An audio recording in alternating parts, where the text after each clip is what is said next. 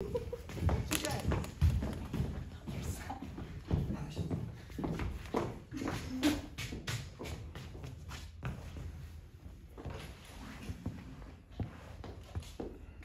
should you think that I should woo and scorn? Scorn is origin never come in tears. Look when I vow, I weep, and vow so born in all their nativity, all truth appears. Why should these things in me seem scorn to you, when bearing the badge of faith to prove them true? You do advance your cunning more and more, when truth kills truth, O devilish and holy friend. These vows are Hermia's, will you give her over? Weigh oath with oath, and nothing will you weigh. I had no judgment when to her I swore. Nor none in my mind, now you give her over? Demetrius loves her, and he loves not you. I said Demetrius loves her, and he loves not you.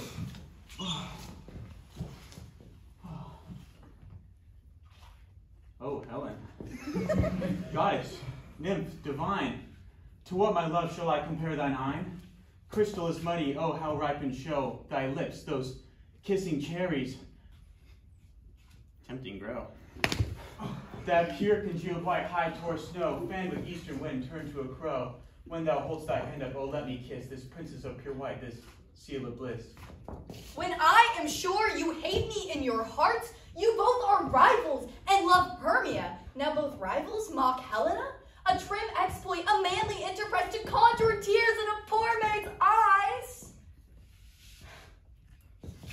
You are unkind, Demetrius. Be not so. For you love Hermia. This you know I know. Yet here with all goodwill, with all my heart, in Hermia's love, I yield you up my part. And yours of Helena to me bequeath, for whom I do love, and will do, till my death. Never did mockers waste such idle breath. Lysander, keep thy Hermia, I will none. If I ever loved her, trust me, buddy, all that love is gone. My heart to her, but as guest-wise sojourned. And now, to Helen is a home rise returned, there to remain. No, Helen, it is not so. Disparage not the faith thou dost not know, lest to thy peril thou abide, dear. Look, where their love tongues, yonder is thy dear. Dark night, that from the eye his function takes, the ear more quick of apprehension makes.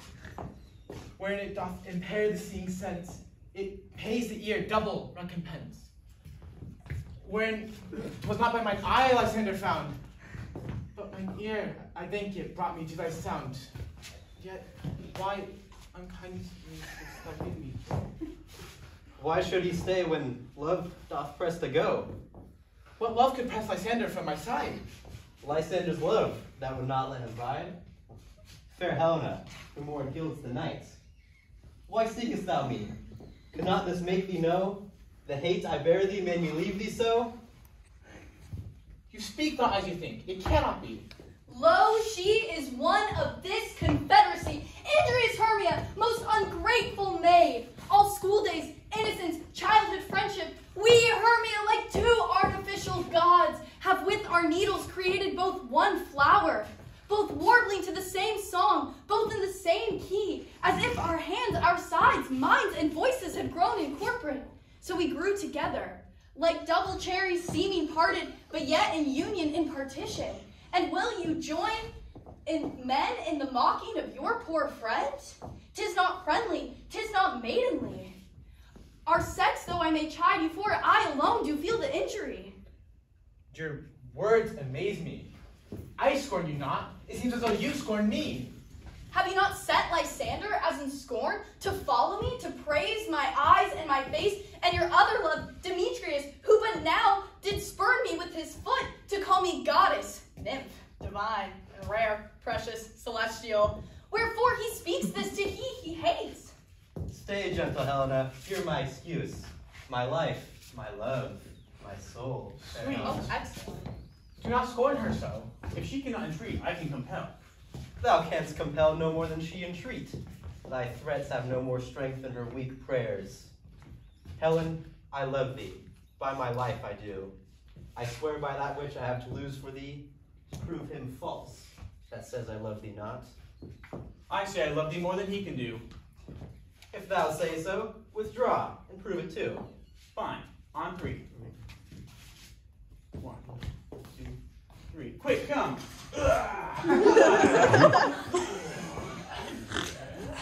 Lysander, we're too turns all this.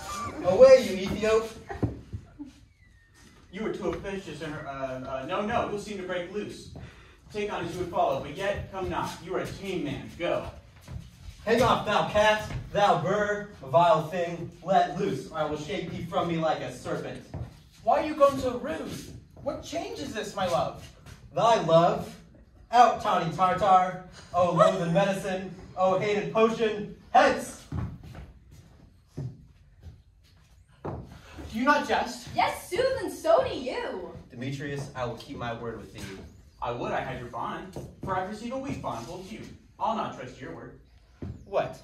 Should I strike her, spurn her, kill her dead? Although I hate her, I'll not harm her so. What? Couldst thou do greater harm than hate?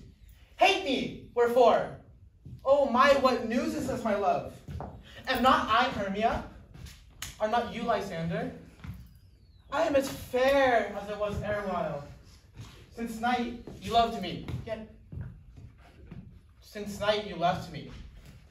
Why you left me? Oh, gods forbid. In earnest, shall I say? I, by my life, and never did desire to see thee more. Therefore, be out of hope, of question, of doubt. Be certain, nothing truer, 'tis no jest, that I do hate thee and love Helena. Oh, me. You, juggler! You canker blossom! You thief of love! What, didst thou come by night and steal my love's heart from me? Fine, I faith, have you no modesty, no maiden shame, no touch of bashfulness? What will you tear? Impatient answers from my gentle tongue? Fie, you counterfeit, you puppet, you! Puppet? Aye, that way goes the game. She hath made comparison between our statures. She hath urged her height and her personage, her tall personage. Her height, forsooth, she hath prevailed with him. And are you go so high in his esteem, because I'm so dwarfish and so low? How low am I, thou painted maypole? Speak!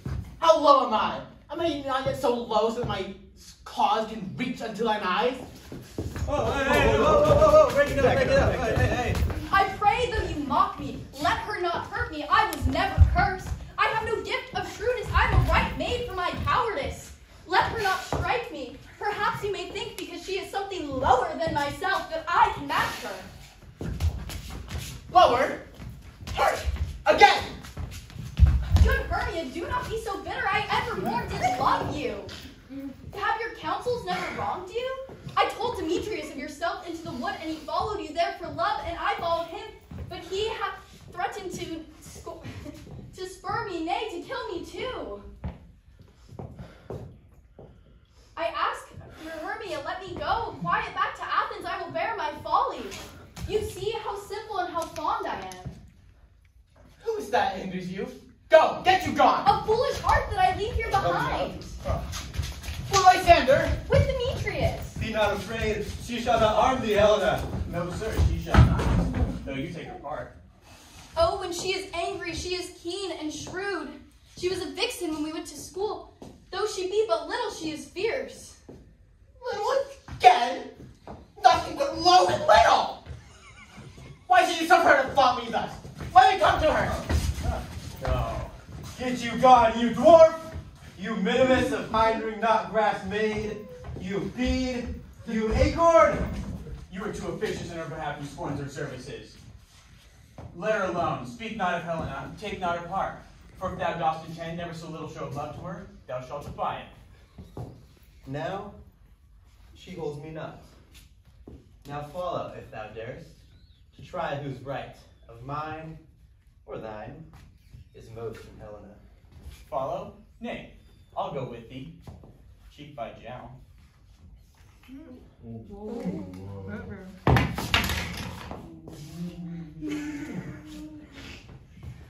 You, mistress, all this coil is long of you.